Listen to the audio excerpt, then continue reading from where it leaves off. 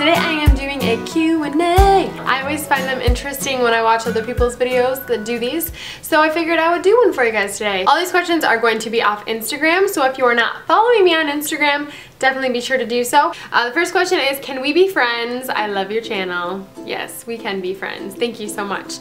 The second question is, what are your favorite indoor activities for the winter? I would say Play-Doh, coloring. I'd like to think of some more outside of the box fun ideas to do. It feels like I've always tried some of those sensory activities that I see on Pinterest, and my kids end up chucking the stuff everywhere, throwing it at the wall. Do you use essential oils? If so, what essential oils do you use most? What oils did you use while pregnant and for what? First off, I didn't use too many essential oils when I was pregnant because I knew that some essential oils weren't safe for pregnancy and I wasn't really sure what they were, and I didn't really take the time to do very much research. What essential oils do I use now the most? I use Eden's Garden essential oils. I really like them. I will have some video linked below of me talking about them. Some of my favorites are lavender, eucalyptus, thieves oil.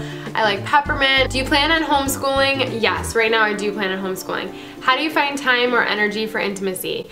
I don't. I definitely feel like we need to work more on balancing. My husband is a full-time student and he works full-time and he works part-time.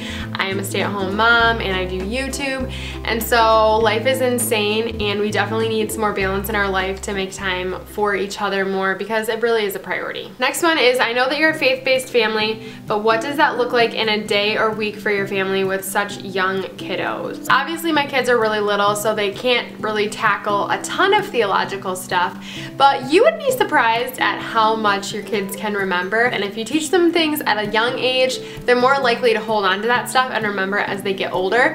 I would say the main thing that I do that really helps me in incorporating my faith and teaching my kids about God is reading devotionals for them and different books that kind of help me to get a conversation started and talk to them about it at an age-appropriate level.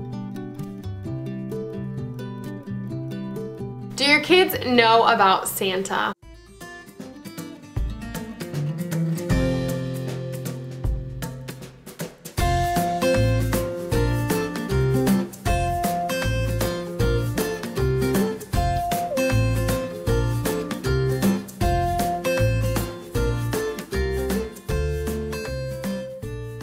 What are 3 things you can't live without? Not people or Jesus. Oh gosh, that I can't live without. Oh man, goodness.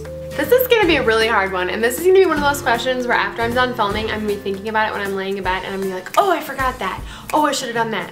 Oh, why did I say that? So, okay, let's say I cannot go without conditioner or leave-in conditioner for my hair. Maybe I'm a weirdo. I just can't go without it. I like my hair to be nice and shiny and soft. And coffee, I love coffee. I can't live without coffee.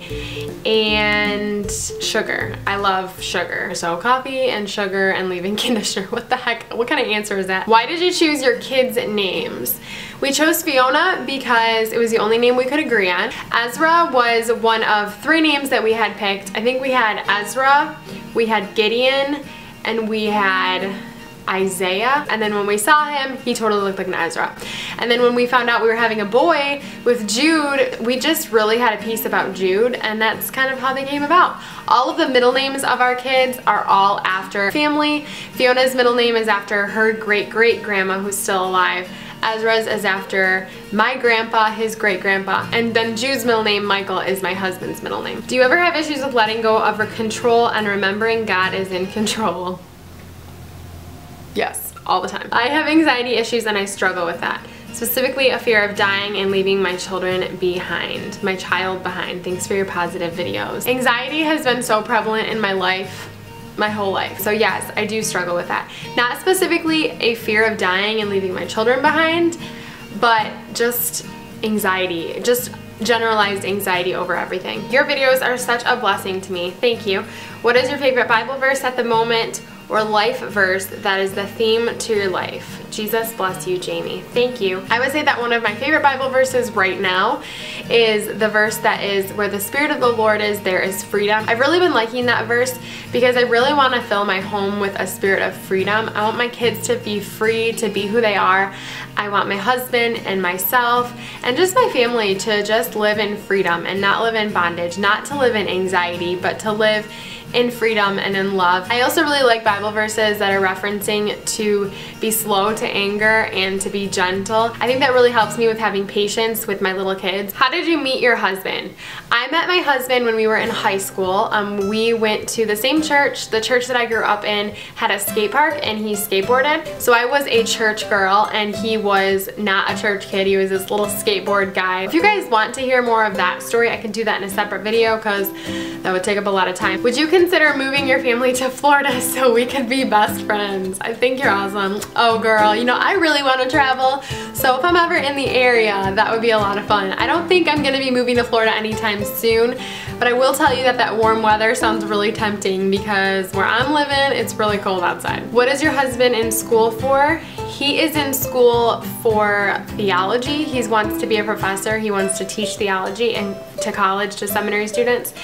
And what are his two jobs? One of his jobs is for our church, and then the other job that he has, he kind of works in insurance. I won't go into detail about that just for our own privacy, but he does stuff with insurance. With him having so much going on outside of the home, how do you guys manage a healthy balance without becoming burned out? We are working on that right now because we've kind of gone through a season and we've both been burnt out. So that's why I'm filming right now at 9, 10 o'clock at night. I'm investing in lighting while my husband is upstairs doing homework right now and prepping lectures and sermons. My kids are sleeping. The other night we sat down and played a board game together because we really just needed to sit down and connect and, you know, just hang out. Sometimes it can be really easy to sit on the couch and veg, and I found that when we do that, we're not connecting. You know, if he's got stuff that he's doing on his computer, I'm looking at the TV, I've got my phone in my hand, and we're just like, we're not connecting. So we are currently trying to do that. What do you do to take time for yourself? I don't really do too much for myself because I don't really have a lot of time for that.